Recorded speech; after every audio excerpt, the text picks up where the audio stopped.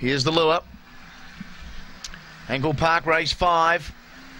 Off, Kankakee McLaren began okay. Tainer Bale next door in 3, beat it out though. Coming over Ortiz Bale, it goes up to be 3rd early as they go around that first turn. Next was Kankakee McLaren now. It's drifted back, getting past it, Macca's Spirit. Further back, Born Again.